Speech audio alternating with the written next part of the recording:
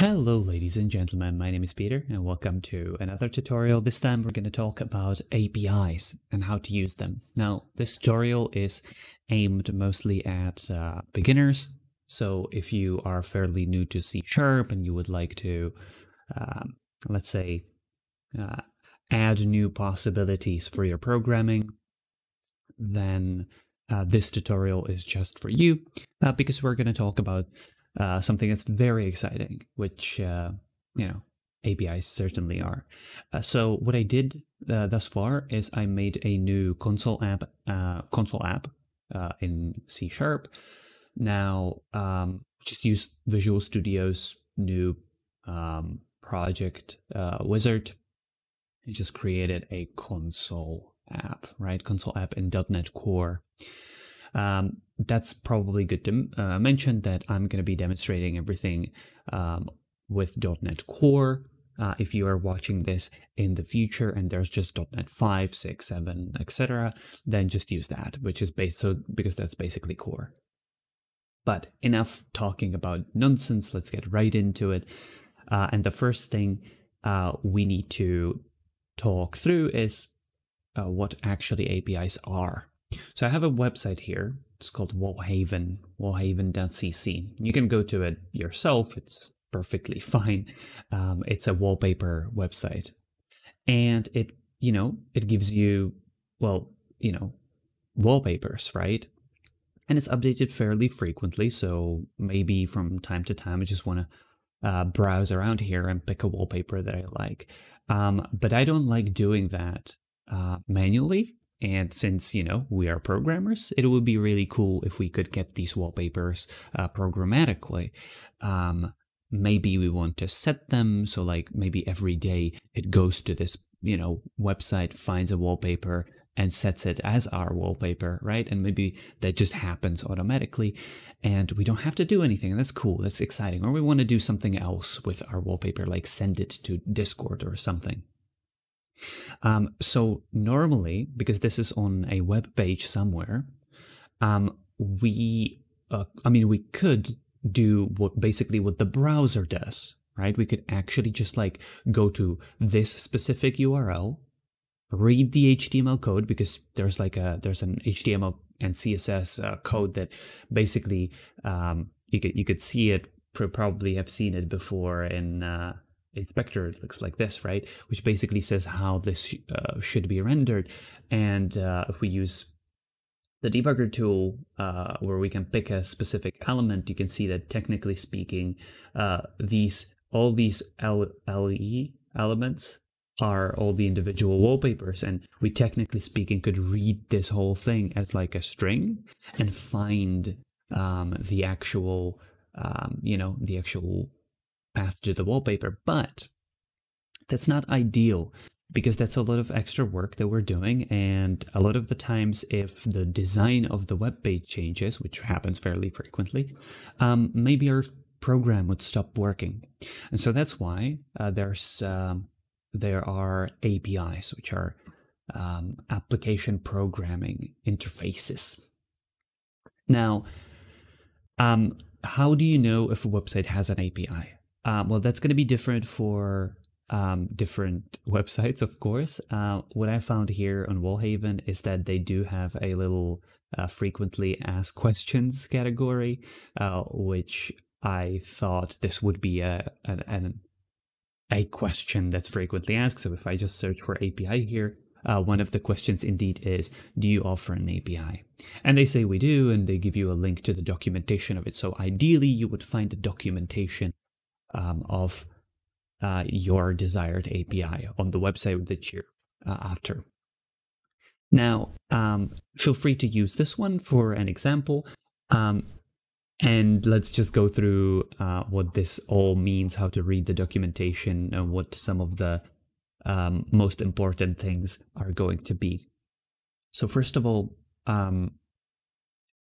most APIs, well, if not all, unless there are some like wild protocols like gRPC, or if you just do it through WebSockets, most of the APIs are going to return some your data in a format called JSON. JSON stands for JavaScript Object Notation, but that's not really important because we don't actually just work with JavaScript. We're working with C#. It's just what the standard is called and what it was originally for as well. And it looks like this, except for the first line, this line in this case for this documentation, the get and a URL means, oh, if you send a GET request to this URL, you will get this, right? So this isn't actually part of the response of the API. What we will get back is a string that contains all this, and we can give it a go because they give you all the different API endpoints, which are basically URLs that you can go to that will return JSON. So let's see something like searching, right? Here, search listings are accessed via URL. So this one, right? So it's a wallhaven.cc/API v1 search. So if we go to that URL, can do it right here. You can see that I get JSON. Now this looks weird. It's like, well, how come this is like styled? Well, the reason is that I'm using Firefox, and Firefox actually automatically formats this for you. If you click the raw data tab, this is actually what we will get back. If we call this from C#, if we try to like get this web page from C#, we're gonna find this, right? This is JSON. We're gonna talk about what JSON really looks like. You could also find the parsed representation if we just want to go through all the properties and create our model, but that's for later. Don't worry about it. So for now, let's just get a very, very quick primer to what JSON actually is, because this looks kind of scary, right? Like, Peter, I understand this, but I don't know what these curly braces are. There's plenty of double quotes. I don't like that. Can we just not? The minimum, there's like 4 things you need to understand about JSON. That's it. Basically, the lowest level building block of a JSON piece of data is a key value pair. And it's always, in double quotes, a name of something, a key, right? Then there's a colon and a value. Now, the value doesn't always have to be in double quotes. It does for string, for text, but it doesn't for things like numbers or, basically numbers. So just don't be surprised that sometimes the right side of a key value pair doesn't have double quotes. It's permissible in some cases, but it's also permissible in like the left side. But don't think about that too much.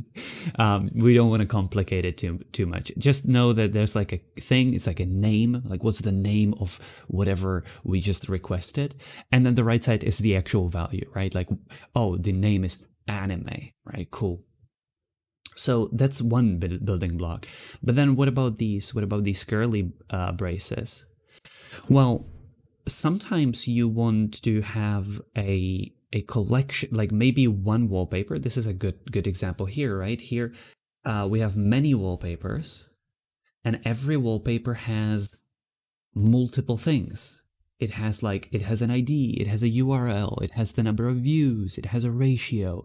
So, and you want to like somehow logically bundle these into a coherent object, right? And that's why you can use the curly braces. Where did I leave that? Here, right? So, for example, an avatar is a collection of the 200 pixel variant, the 128, etc., right? So it's a collection of key value pairs. Now you could also have a collection of just values.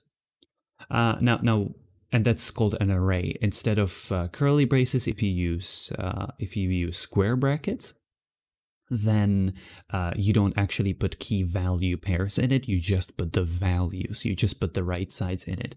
What do you like? Why would you use this as opposed to an object? Well, you don't have to, you can put as many of these as you want, and you don't need to know the name. Like for example here, right? In the avatar, if you want to get this value, the 32 pixel variant, you need to know the name, right? You need to know which key you're looking for. But you can't just infinitely add. Like you could add them, but you would still need to remember all these keys. Whereas in a color array, you don't care, because you know that just like with indexing, just like in C#, arrays are indexed from 0. So this is the 0th element, this is the first element, second, etc. Right? And you don't need to remember what they called the key. You just know that in colors, maybe you just want the, you know, the value with the index 3, which is 0, 1, 2, 3, right? Don't worry if you like don't fully grasp the concept of it. I'm pretty sure it's gonna be more clear when we put it into practice, and we are going to do that as soon as possible. So let's actually get some data from an API.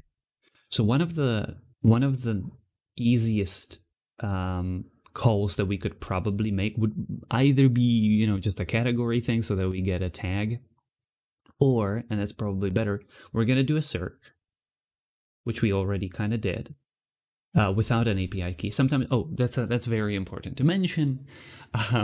Sometimes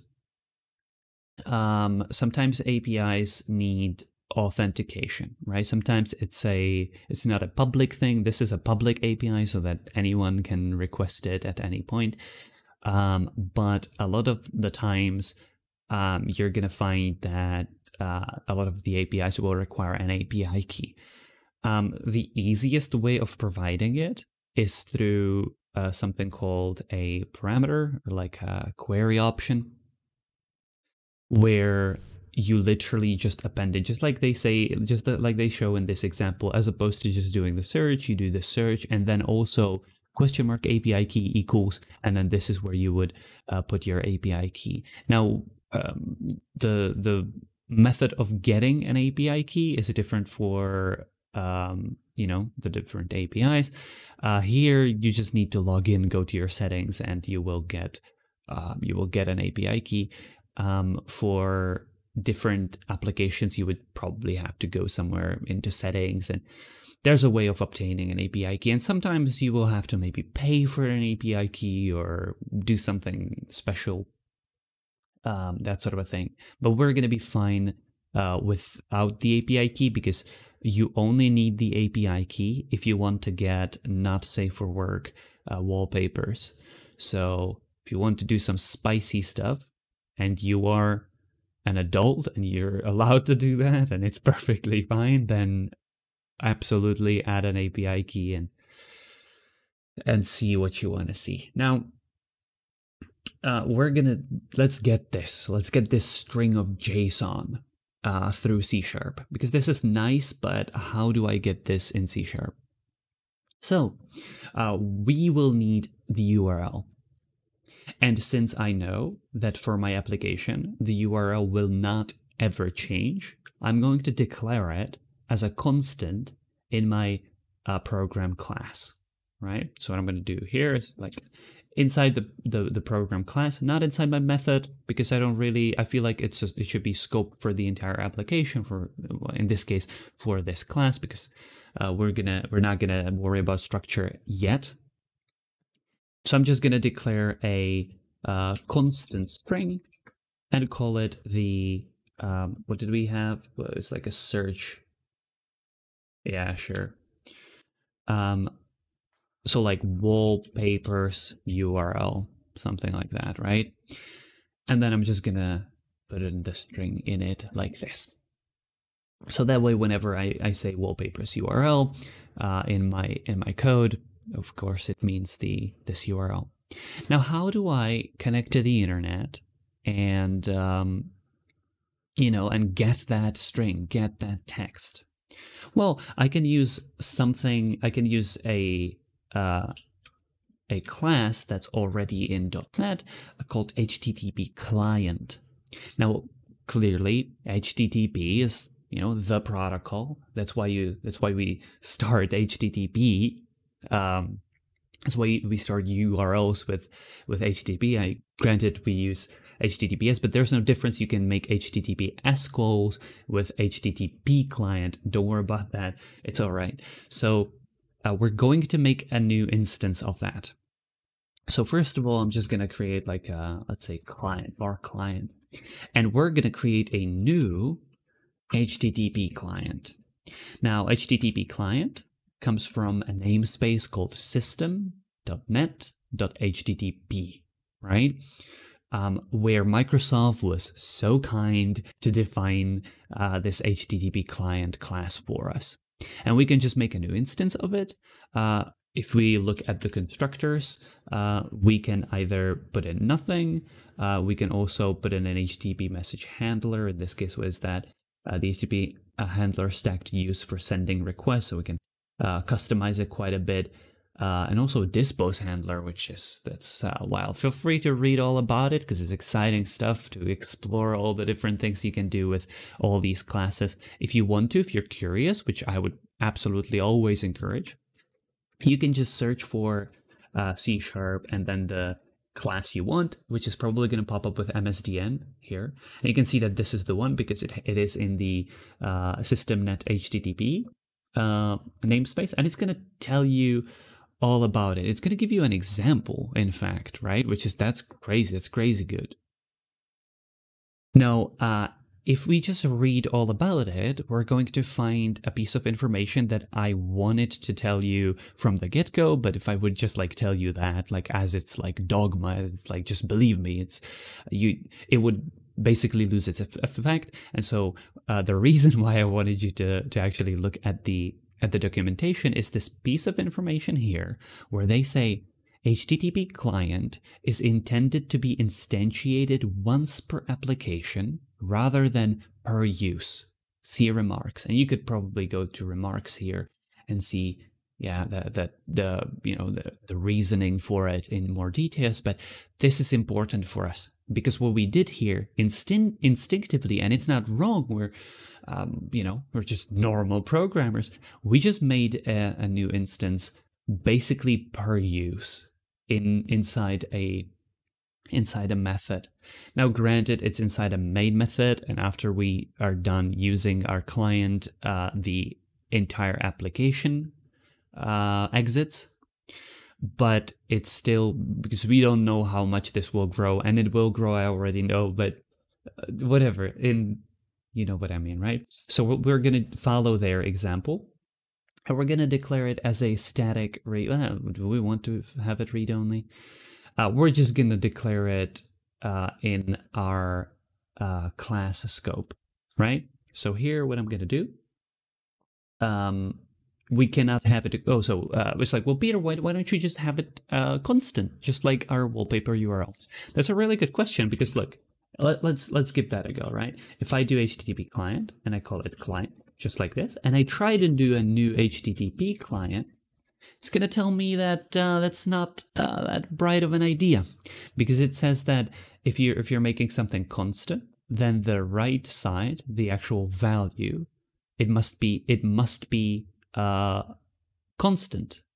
So whether the expression being assigned to must be constant, and this is not constant because it's not a value per se. It makes a new instance an action in a way, right? So we cannot have it constant, but we can maybe put some additional modifiers on it that will make it better. Like by default, it's implicitly private. Now, if you don't remember what modifiers are applied implicitly, meaning if I put private here or if I don't, it's still private. It's the same thing because it just assumes that it's private if I don't put anything in there. But I want to be clear, right? So we have basically this. We have a private HTTP client, which is fine because we make a new instance of it, and if we just use it, that's fine. But they also said that it might be a good idea to have it read only, because we could still here say client with a capital C referring to this, also this needs to be, this is a good point. We're also going to get to that. This should be static. In this case, we want it to be static because we are calling it from a static method. And remember, static methods cannot access instance variables. Now, what does that mean? Well, unless a variable of a class is static, it's going to be an instance variable. It only exists when something makes an instance of that class, right? So if I make a private integer foo, I know this is a divergent, like, wild. It's like, Peter, why are you talking about that when you're supposed to talk about APIs? It's like, no, listen. I feel like it's more important for the journey, for the exploration. It's like, yes, our goal ultimately is to get an API to work, but we find all these interesting concepts that we can learn about along the way, and I feel like it's important to do so. Unless you're like in a professional setting, you just need to know how to operate an API. By all means, if that's the case, then I'm sorry, don't waste time with this tutorial. There's plenty of there's actually I think there's a really good guide on MSDN. But then again, you're probably smart enough to figure that out if you're in a rush. In the meantime, though, we will talk about instance variables. So foo doesn't, foo is just like an integer, it's a number. And if we try to access foo from a static method, and we say just foo is 3, then it's going to say, yeah, but like an object reference is required for the non-static field. Basically for us to access a non-static field method or property. In this case, I'm going to make it public so we can access it anywhere else. And the reason why we cannot access foo is because we don't have an instance. And we can make an instance by saying new program. That's how you make an instance of a class, right? Like, hey, so we can make a new instance of a class, but then we have to say which foo we're talking about. We're talking about the foo that's inside the P instance, right? Like, it could work. But then again, we do not actually have an instance, right? And so we can make a variable static, which means there's only going to be like an implicit instance of it, right? You don't need to get an instance to access it. It just exists there. Now, static is a bit of a weird thing. You're not supposed to actually use it as much, because if you start using it, usually start using it as a crutch just to like get things done easily. But for this for this tutorial, we're going to use it. And I know it's like a tutorial code smell where people tell you like in a real application you wouldn't do that and this. But we haven't talked about like very important fundamental concepts of structure. So for now, it's absolutely fine for us to like learn about it. As long as our application doesn't grow too much, it's going to be fine. But even if it's static, we can still make new instances of the client class, HttpClient class, which we don't want, because if you remember, the MSDN documentation said that it's supposed to be instantiated once per application. But here we are instantiating it once and then again. So can we prevent that? Because this could have been an accident. I mean, I did that intentionally, but this could have been an accident. And if we make it read only, I don't know about the order, how I prefer it. I'm pretty sure you could like, I'm pretty sure the order doesn't matter. It's valid either way. Private read only static or private static read only. I don't know what I like more.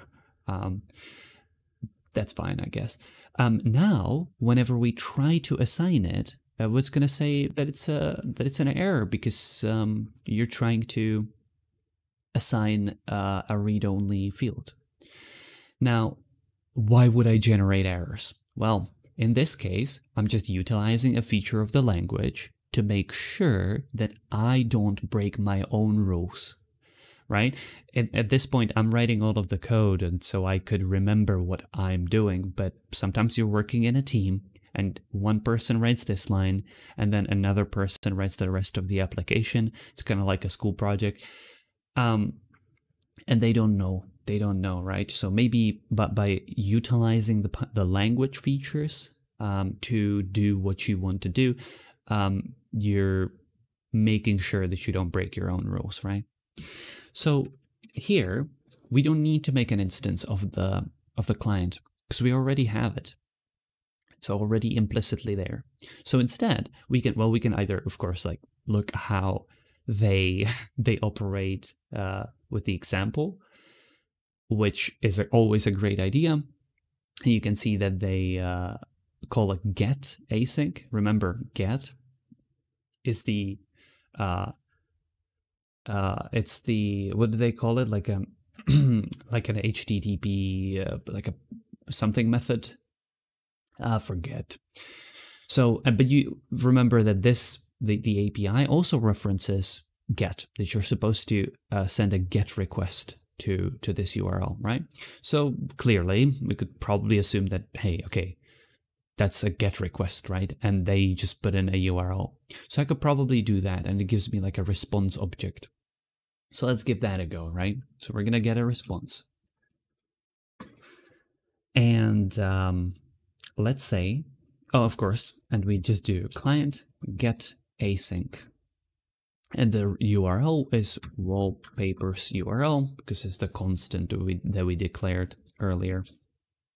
Now, there's a bit of a problem because I said that this is going to give me an HTTP response message. It doesn't at this point because if I hover over it, it'll tell me that it's a task. So, for example, let's say I overlook it and they say that the response has an ensure success status code. If I do that, I'm going to run into a problem because this will tell me that, oh, there's no ensure success status code. And it's like, well, that's weird because the MSDN clearly said that there is. I know I'm missing something. That's a very big spoiler, but just in, because you may stumble on this issue plenty of times. I know I did a couple of times. It's like it's like you read the error message, you're like, oh, okay, I'm just dumb. The important thing is that it doesn't say the HTTP response message does not contain ensure success status code. It says that a task of HTTP response message, which basically means what a task is like it's a task, it's an operation that will take a bit of time. And the reason why we have tasks is because maybe we don't want to wait for that, right? Like you could imagine that maybe you want to save a game, or like, you're in the middle of calculations, so you want to save some result or whatever, right? So you've got the result, you want it to save, and it takes time to save. But you don't want to wait for it. You just want to continue with with whatever you're doing. Maybe you just want to like write a little file, like start drawing confetti on screen, right? And so that's called asynchronicity. You could run a task asynchronously so that we don't wait for it. But in this case, we really want to wait for the response because what are we doing? Like we just want to get a wallpaper, and I can't get this wallpaper unless I wait for the server to tell me all the wallpapers that I can get, or the data of this wallpaper, of this image, or whatever, right? So we need to await it. Whenever something has async in the method name, except for methods that you write where you forget async, to add async to that method, or it's written by someone else who doesn't care about that, or doesn't follow this particular standard, you can always know what the return type of that method is because it tells you if it's a task, then hey, the general rule of thumb is if you're returning a task but async in the name because it's easier for you to figure that out. But whenever you have a task, you could before the call, put the await keyword. But we're gonna pop one, we're gonna fix this issue, but we're gonna get another one. Because it will tell you that you can only use the await keyword, the await operator, within an async method. And this is not an async method. How do you make a method be async? And can you apply it to the main method? Because a lot of the times you would be like, well, I could do it for my own methods, but I'm not sure about the main one. Since like C#7, I'm pretty sure, you can actually have an async main. And the way you do it, instead of returning void, we will be returning a task, just like they do. They return a task, but they return a task of HTTP response message. We're just going to return a task. We're not going to type it. And then, so of course, for that, we're going to have to add a namespace. And task is actually in system threading tasks, right? So we need a using directive. Or we could technically speaking just like actually force append it right there, and then we wouldn't need that. But then again, it's neater to have it as a using directive so that we don't have to type it every time we use a task. And then once it is returning a task, we can put async in front of it. So we have a static async task returning main, commonly referred to as async main. Now, if this is if this has like green squigglies and it tells you that, well, you need a C#7, this is like a C#7 feature, it probably has some intelligence to change that in your project. C#7 is fairly common in core projects, so it shouldn't be anything that's like, you know, out of the ordinary or you should avoid or anything. That's perfectly normal. Now we've got what we wanted, right? Because we have we sent a GET request, and so this line here, the ensure success status code, all it does is it will throw an exception. It will fail if that request failed, and the request could fail from multitude of reasons. It could fail because our internet connection is offline, or the server isn't online, or the server encountered an error, or we don't have permissions to do that, or, which is one of the limitations that they will tell you about, API calls are currently limited to 45 per minute. So we can only do 45 requests per minute, which is like, that's fine, like per minute, let's be honest. We want to run it like once a day. To change our wallpaper, it's fine, right? But if we're testing it and we're like really repeating the calls over and over, we might hit this limit, and it will give us a 429 response, too many requests. And that will be recognized by this method here on top of the response as a unsuccessful status code, and this will throw, and this will end our application here. It'll tell us like that it failed or whatever. How do we avoid that? Well, first of all, yes, don't call it as often. Okay, that's a possibility. Another option is to specifically check for the status code, check for the 429, and when that happens, we can wait for a minute and then try again. But for the simplicity, for the brevity of this tutorial, this is just like an idea, like an exercise that you could try. But for the brevity of this tutorial, let's just not. Let's just be fine with it failing. So what happens when we actually get the response back? Well, we want the text. We want the actual, this whole string, this whole JSON thingy, this whole JSON data string. So let's make a new variable for it. Let's just store it in a variable called JSON. And we're going to read the JSON from the response. So to do that, if you look what's inside the response, there is content. Actually, we may also refer to, I'm not expecting you to just like magically know it. You can actually look at the example here, and they say, oh, well, they have a response. In the response, there's a content object, and it has a read as string async method. Now again, remember, it has async in its name, therefore it returns a task of string. I know it's a task of string because, well, clearly you read it as a string. So, but it's async, so it returns a task of string, so therefore we can await it to get the string from it. And that's exactly what we're gonna do, right? Content, read as string async. And then again, remember that, well, this is just at this point a task of string, so let's await that, right? And then we just get a string. Now, this is basically, it's like maybe you're like, well, Peter, you're just like, is that okay that you're like copy pasting stuff technically? Or it is absolutely okay. I would be much happier if you could find what you're looking for and understand. But here's the, instead of like mindlessly copy pasting, it's like, well, Peter, you could have just like copy pasted this whole thing and just changed the URL and you're done.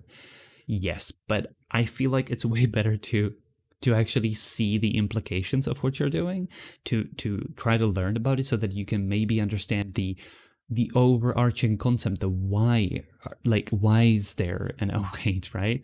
In fact, why do they have an async task main, right? Well, clearly because it needs to be an async, it needs to be, yes, it needs to be an async method so that they can await stuff, right? But we didn't read it here. We didn't just like copy paste it and assume that that's just like what life is. We actually saw the problem. If we didn't await it, this would be a task of something, and that task of something doesn't have the method that we need. So we need to await it, but to await it, it needs to be async, and we can have an async made, right? So we actually understand the implications of it, which I think is way more important than just like knowing where to copy paste from. Plus, hey, maybe it's just me, but it's kind of exciting. All right, so, well, can we, like, I want to see what's in this JSON now. So what we can do, very simply, is we can just put a breakpoint here and run the application in debug mode. Now, it's going to perform all these operations, and it's going to stop. And once it stops here, we can hover over our JSON, and we can see that, yep, you know what, data, ID, there's a URL, you know. It has a bit more slashes than usual, than we would expect, because remember it told us here, well, it's like, well, Peter, it told us that we're going to get something like that, right? Data, ID, and URL. You can see 2 forward slashes, yeah, forward slash. Then how come I have like a backslash in front of, you know, well, it's not in front of everything. This one really escapes like it's like double escape. It's like, how come I have a lot of like forward slashes? Don't worry about it. It's really just it's a way of escaping a string literal. So to understand that, imagine we just have it's super simple. Don't worry about it. Like if we have a foo, we have a string here, and it's, you know, you define a string in double quotes, right? But what if you want to put a double quote in your double quoted string? Well, if you do that, it's going to be like, well, your string ends here, and then I don't know what C is. Okay, well, there are things in C# that you could do to fix this. One of them is, well, you could declare this as a string literal by putting an @ symbol in front of it, which still wouldn't fix it, but it allows you to use 2 double quotes to signify 1 double quote. It was like, well, Peter, but if I use 2, how do I signify 2 double quotes? Well, by 4, because this is 1 double quote and this is the second double quote. Or alternatively, and this is what the representation that we just saw decided to do, when you don't mean a literal character, like a literal double quote, you just mean it as part of the text, then you can put a backslash in front of it. And that means, oh yeah, like, hey, what's after this is part of the text, not like, don't read it as like C# code. It's like, well, okay, Peter, but like, how do I put a backslash in there? Yeah, by, again, escape, like backslashing the backslash. This is a representation of a single backslash. And again, what if I want 2 of those? You'll put 4 of them, right? Because it's always the pairs, right? This means, hey, the next thing isn't, it goes kind of meta, right? Because this means, hey, the next character doesn't actually mean like what C# thinks it means. What C# thinks it means, which means end of a string. So it's not that. So it's okay. So it's just a double quote. Whereas this basically says, hey, the next thing isn't actually what C# thinks it means, which is the next thing doesn't actually mean, right? It's a self-referential. So this is how it escapes basically the backslash. I have a beautiful way of overcomplicating everything, thinking about everything for too long and too hard. But that's hopefully if someone is into that, because otherwise it's just boring. Sorry for that.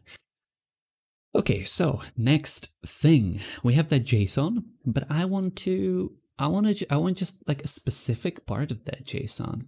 I want just like maybe the first URL to the wallpaper, right? And we can actually use the JSON property here to see what we're looking for. And maybe we're just looking for path, which this should give us if we open that.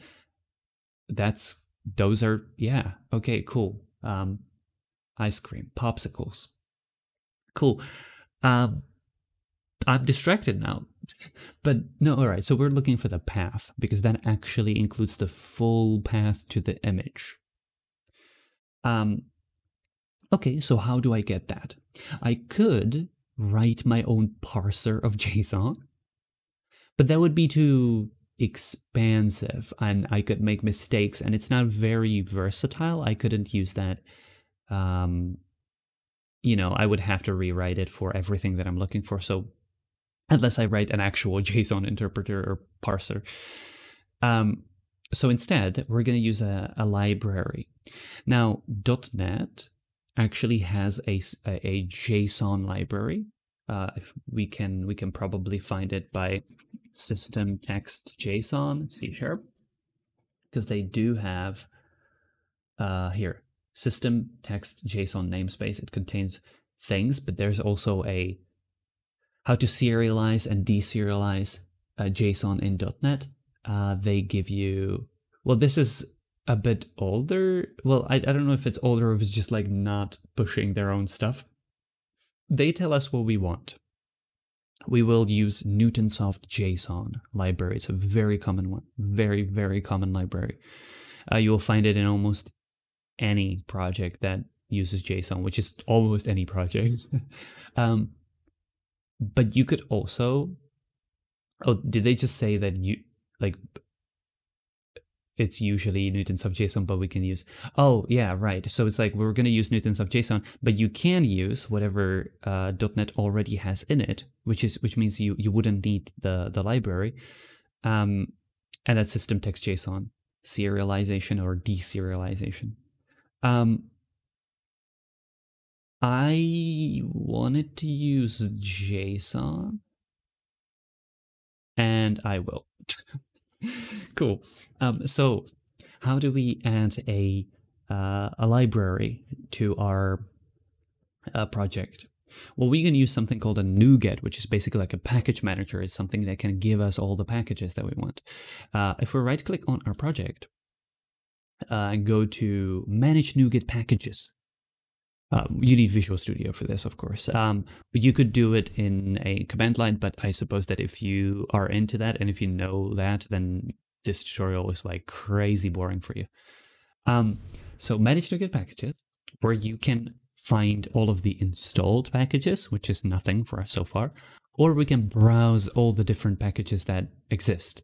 And believe it or not, the #1 package already in there is Newtonsoft JSON. That's what we want. If it's not there, you can search for it. Newtonsoft. There it is, right? Newtonsoft JSON. And to install it, we simply select the version that we want. Latest stable is usually the smartest idea. And then we hit install. And it's gonna want us to accept some terms of use or something. Sometimes packages do that. And we have it basically installed. Now, once we have it installed, you can verify that by opening dependencies under our project, packages, and you can see that, yeah, hey, there's a Newton sub.json package here. So now we know it's there. And that also means that we can now add using directives of that package and use types that are defined in that library. Now IntelliSense is gonna suggest what using directives we're missing if we try to use things.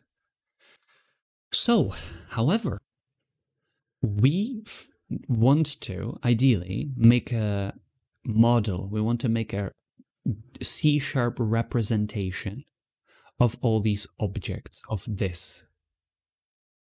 Now, you can see here that this kind of looks like C#, right? This kind of looks like a C# collection.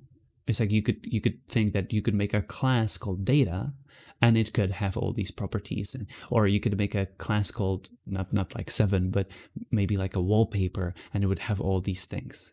And that's exactly what we want to do. So we want to take a look at the representation of this, but we want to see it here in the API, because first of all, it tells us that there's like an object, underlying root object, and that root object has a property called data, which is an array of objects. It's an array of these wallpapers, right? So it gives us, so first we have data, which is an array of all the wallpapers that we found. And then also you have a property called meta, which is an object containing things like the current page, the last page, the total number of wallpapers found, etc., right? So that's what we need to represent. Let's do that. But in order to deserialize all of that, deserialization basically means converting text, like converting this JSON into an object in C#. In order to do that, we're going to need to so we don't have to define every single key value in our model. We can only, it's perfectly okay for us to define only the properties that we care about. So even though there's meta here and it's an object, I don't care about it. I don't want to know how many wallpapers there are, so I'm just not going to have it. So instead, what we're going to do here is we're going to make a new class. I'm going to, in fact, make a new folder here in my project. By right-clicking the project, hitting Add New Folder. I'm going to call it Entities. And inside Entities, I'm going to make 2 new entities, 2 new classes. So first, I'm going to add a new class, and I'm going to call it Wallpaper Search Response, right? Because that's when I search for wallpapers, this is the object that I will get back. And this represents the root object, the root thing, And we know that it has a property, which is an array of wallpapers, right? It has a thing that's called data, right? So for example here, let's make a public. Well, I'm going to make the whole class public in case I want to use it from different assemblies later on. We're going to talk about that. So the wallpaper search response, as we said earlier, has a property called data. Now it is okay for you to type in the name with uppercase letters, even though it has lowercase in the key. That's perfectly fine. The problem is when something has an underscore and you don't want an underscore in there. I'll explain that in just a quick second. But the data type, I forgot the data type. In this case, it's an array. It's an array of these wallpaper objects. And I'm going to have like an object called wallpaper model. So I know it's going to be wallpaper model. And it's an array of those. So I could either do literal like an array. Also, I'm going to add a getter and a setter. So I could either do an array, or I could wrap this in an IEnumerable of, or I could put it in a list. It's completely fine to do whichever I find necessary. Now this of course doesn't work because there is no such a thing as wallpaper model. And so what I will do here is I will create another class, and where we're going to talk through the whole thing again in just a second, which is going to be a public class. This one represents this object here. And in it, we only care about path, right? Does it have a path? Oh yeah, here, path, which contains the URL, which is a string. So we can just have a public string path. And that's it. We don't have to define all the other properties that we don't care about. It's all right. So here we have a wallpaper search response, which has an array of wallpaper models. And every wallpaper model has a string path, right? That's fine. This is perfectly fine. We're now going to talk about IEnumerable because this video is already so long. There's going to be another part where we're going to delve into plenty more of other things. But just so that we, I want that by the end of this tutorial, we at least get the first goddamn image. All right, so here, what we're going to do is we're going to, we have our JSON, now we want to turn it into a response. Now, we already have response, so let's say a wallpaper response. Or like API response, right? Yeah, sure. It doesn't matter. I'm sorry. All right. So here we're going to use something from the library called JSON convert. And you can find it in using newtons of JSON. So we can add a using directive here, newtons of JSON. Or we could just say newtons of.json.json convert. Dot. And it has a method called deserialize object.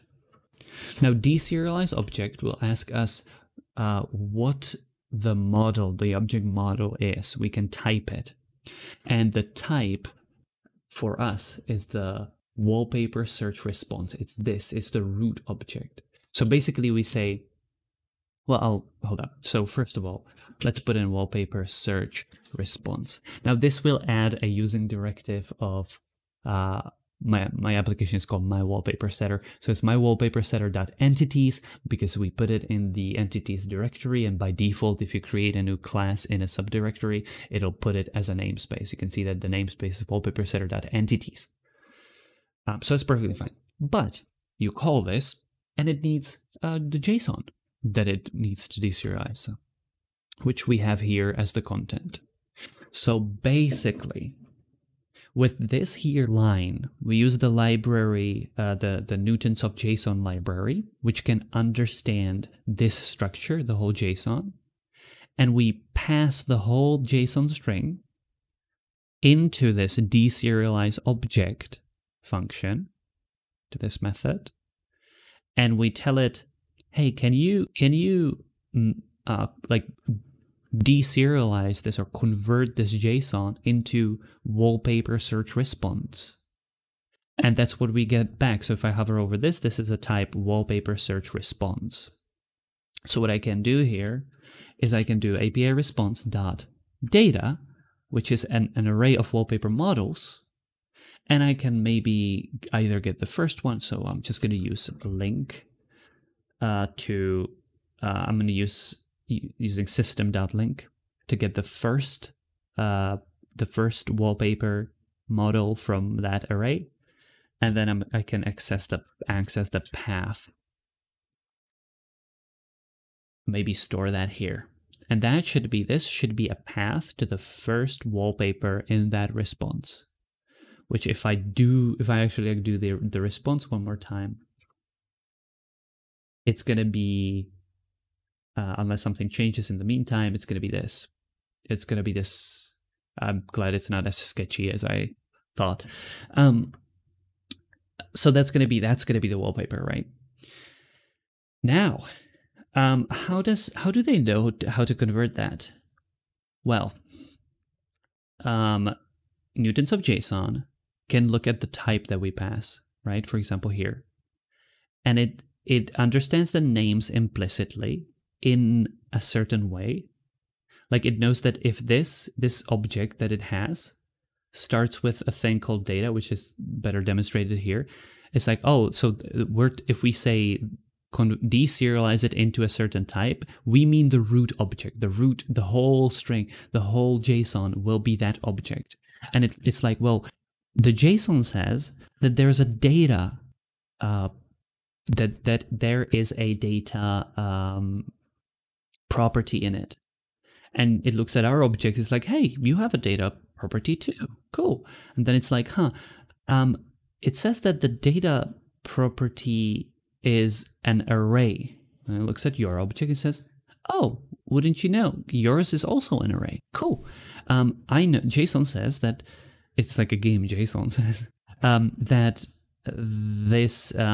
that inside this array, there are objects. There are other objects.